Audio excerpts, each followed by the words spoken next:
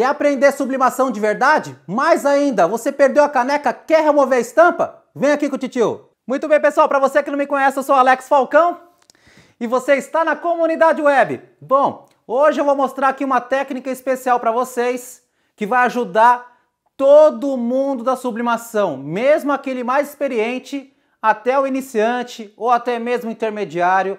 Não importa se você está trabalhando um dia, 3 dias, 10 meses, 3 anos, 27 anos como seu querido maravilhoso professor, às vezes nós erramos na sublimação, seja fazendo um texto errado, ou escreveu alguma mensagem que o cliente passou, teve um erro de ortografia, ou você fez de cabeça para baixo, ou esqueceu de inverter. Enfim, independentemente do erro, hoje eu vou te ensinar a como você remover a sublimação de produtos rígidos, tá certo? Produtos rígidos como, por exemplo, caneca de cerâmica, olha só, caneca de aço inox, squeeze, deixa eu pegar aqui o squeeze, errou o squeeze, vamos recuperar, caneca de chopp de vidro, caneca de chopp de vidro jateado, essa aqui tá até quente, tava fazendo um teste aqui, tá certo? E aí, o que você vai precisar, cara? Se você trabalha um produto, por exemplo, com 200 graus, 180 segundos, nós precisamos de calor e tempo para que você possa fazer a sublimação, correto? Bom também, tão simples, né? Porém, a gente erra a caneca devido a vários processos. E aí, exatamente, você precisa também de tempo, paciência e do quê? Temperatura, cara, para remover a sublimação. Não use nenhum produto químico. O pessoal fala acetona, deixar lá 7 horas, 14 horas, 24 horas. Ó, deixei 7 dias. Removeu. Esquece isso, cara. Você pode até remover com esses produtos, mas oferecer esse produto para o seu cliente, jamais. Você pode fazer um vasinho e outras coisas mais, tá certo? Porém, se você quer realmente recuperar a caneca e depois fazer a sublimação e entregar para o seu cliente sem medo ele tomar alguma coisa, por causa de produto químico, você vai usar o calor. E aí entra esse brinquedinho aqui, ó, um soprador. Você vai precisar de um soprador e vai trabalhar na potência máxima, tá certo? E vai fazer movimentos, não fique parado, senão você vai queimar a resina, senão ela fica amarelada. Então você vai começar a fazer movimentos, que é o que eu vou mostrar para vocês. Pode secador de cabelo? Não, meu filho! Soprador, tá certo? Tranquilo? Gostou dessa dica? Ah, meu filho! É só na Comunidade Web. Então, ó, já deixa um curtir aí, porque eu vou salvar muitas canecas de vocês. Quando eu falo caneca, no geral, squeeze, polímero, enfim. Tá bom? Deixa eu colocar aqui. Então, eu vou mostrar agora para vocês. Faz o seguinte. Vem aqui com o titio. Bom, pessoal, vamos lá. Vou ligar aqui. Não sei se no vídeo dá pra ver isso aqui, ó. Tá uma manchinha aqui, cara. Tá certo? Tá bem apagadinha porque eu já dei uma apagadinha nela. Então aqui eu tô no máximo com o meu soprador. E vou apontar aqui.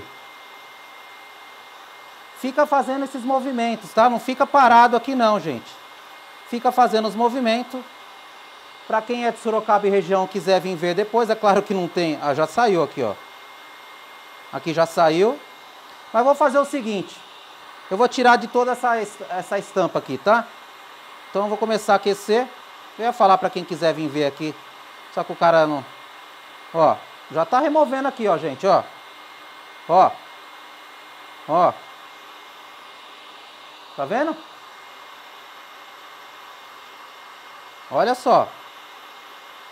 Errou a caneca. Essa caneca aqui é cara, hein? Se não me engano é R$25 que a gente vende aqui na loja. Se errou a caneca, é só jogar o calor. Aço inox, vidro, é bem mais fácil, tá? Na cerâmica demora bem mais. Olha aí, pessoal. Preciso provar mais alguma coisa? Alex, eu posso sublimar depois? Pode, meu filho. Essa é a intenção, né? Não vou ficar aqui 2 horas fazendo, eu podia até editar o vídeo, tá, pessoal? Mas eu não vou fazer isso aí, não. Tem do outro lado também? Tem do outro lado também. Ó. Tá? Vai removendo, ó. E não fica fraquinho não, tá? Remove tudo mesmo. É que a caneca com soprador, ela tem que ficar bem quente. Bem quente. Ok? Vou deixar aqui assim. Para quem quiser vir aqui na loja ver depois. Vou deixar fraquinho aqui, um pouquinho. Ó, tá saindo todo vermelho aqui. Tô usando a luva, tá? Usa os materiais aqui, pessoal. EPI, que é importante, né? Materiais de segurança. Porque mesmo com a luva aqui já tá pelando já, cara. A alça começa a ficar quente, né? Se você quiser, você pode largar aqui, ó. E ir embora, tá? Tranquilo. Vou parar nesse aqui. Vou pra essa aqui agora. Vamos ver aqui como é que tá o zoom. Aqui eu já tava apagando um lado. Eu tava apagando aqui, ó. Tá vendo, ó? Tava apagando aqui, ó. Ali onde tá a cerveja, ó. Então eu vou jogar calor aqui. É claro que a caneca tem que ficar quente, né? Caneca de vidro. Vou fazer só um pouco, tá, pessoal? Porque demora. Dependendo aí da estampa, já tá apagando aqui já, ó. Já tô apagando o V. Tem uma tacinha de chopp ali. Gente, ajuda bastante isso aqui, viu? Às vezes é só um detalhezinho que você errou. Ou fica um risquinho, né? Claro que se não estiver pegando muito na estampa, você consegue remover como eu gostaria de ter feito ali naquela aço inox. Ó, já tá indo lá no V, ó. É que é ruim aqui para pegar o zoom nessa máquina. Vai direto aqui. Posso fazer na jateada? Pode, eu tava fazendo ali já, ó. Então depois que você remover, por mais que fique clarinho, você consegue jogar uma estampa por cima facilmente, tá bom? Sempre fazendo movimentos. Ó, você vai perceber que vai demorar para remover a estampa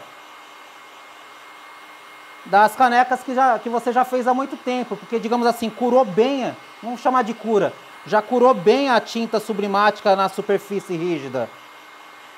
Ok? Ó, tá saindo o V lá, ó. O V e o desenho também. Ó. Tá? Vamos lá pro próximo. Vamos nesse aqui, ó, que eu já tava removendo. Tava tudo certinho essa caneca aqui. Tô fazendo pra vocês pra mostrar que dá. Então, ó, se a caneca já tá muito tempo perdida aí, já parada na sua casa, no seu escritório, deixa eu deitá-la aqui, que tá bem quente. Se ela já tá há muito tempo aí, vai demorar mais para sair, tá? Pode ficar até um pouquinho com uma marca d'água, digamos assim, bem fraquinha a estampa, mas você consegue depois sublimar facilmente, tá? Joga uma estampa mais escura, ok? Até mesmo se você jogar a mesma estampa que você errou, vai cobrir legal, tá? Agora, se você fez uma sublimação, aí você falou, puta merda, acabei de errar o negócio, tá de ponta cabeça, esqueci de inverter, ou escrevi errado, sei lá. Aí é mais fácil para você remover, vai remover mais fácil, tá, com o calor. Ó, tá apagando a letra A aqui, ó. Já tá apagando a letra A, é que tá bem quente. Cuidado para também não ter nada de uma janela aberta, para não ter a corrente de ar, né? Senão dá o choque térmico e pode trincar aqui a sua caneca. E eu tô aqui em cima de uma base de madeira, tá? É um MDF. Não faça numa mesa de vidro de jantar. Toma cuidado, hein, gente? Ó, tá apagando a letra A, ó. Tá vendo? E um pouquinho daqui do não vermelho também. Então demora, tá, pessoal? Aqui é mais para provar para vocês que o calor sai mesmo. Depois só sublimar. Já fiz isso aí várias vezes aqui em algumas canecas, tá? Ó. E essa aqui eu já tinha estampado faz tempo, hein? Desde quando a gente mudou aqui a nossa loja para Sorocaba. Já vai fazer 3 anos já. E ela não estava errada, só mostrando para vocês que dá. Ok? Se você fez com uma taça de gin, que é caro pra caramba, vou mostrar aqui pra vocês. Ó, imagine você errar uma taça dessa aqui. Você vem aqui, ó, só no calorzinho, mexendo. Ou essa aqui, ó, quase 50 pau uma taça dessa. Vai lá, ó, remove. No vidro é bem mais fácil. E já era, cara. Simples assim. Simples assim. E aí, pessoal, gostaram aqui da dica do querido maravilhoso professor? Bom também. Deixa aí o seu curtir, por favor. Se inscreve no canal caso você não esteja inscrito e compartilha aí com seus amigos e até mesmo nos grupos, né? Vai ajudar bastante gente, tá certo? Vou dedicar esse vídeo aqui a 2 pessoas que são de Fortaleza. Um é o Vitor Mendes, que entrou em contato aqui conosco. Ele comprou uns brinquedinhos aí conosco aqui na nossa loja virtual. Trabalha com a prensa 3D. E aí ele estava com algumas dúvidas, eu falei, olha, eu vou fazer um vídeo especial para você e mais especial ainda para o Guilherme Santos. Esse aí é chato pra cacete, gente, desculpe o termo. Nossa, meu, esse cara me ama, só pode, não é possível. Todo vídeo que eu faço aí, a maioria dos vídeos, o cara vai lá, desce o pau, escreve um monte de asneira. Eu sei que não dá para agradar todo mundo, mas o cara desce o pau lá e falei, meu, vou agradecer ele. E vou dedicar esse vídeo para ele. Chama-se Guilherme Santos, lá de Fortaleza também. Fica azucrinando aqui. Nada tá bom para ele. Depois ele escreveu aí pra gente no e-mail, falou que aprendeu a gostar de mim.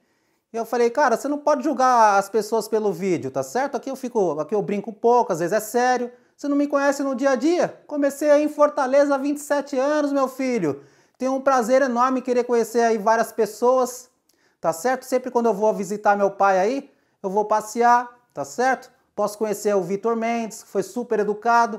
Agora você só detona aí, cara, aí fica difícil pra gente se comunicar, entendeu? Mas aí depois ele escreveu aí, pediu desculpa, falou que ia apagar os comentários. Falei, não, deixa lá, cara.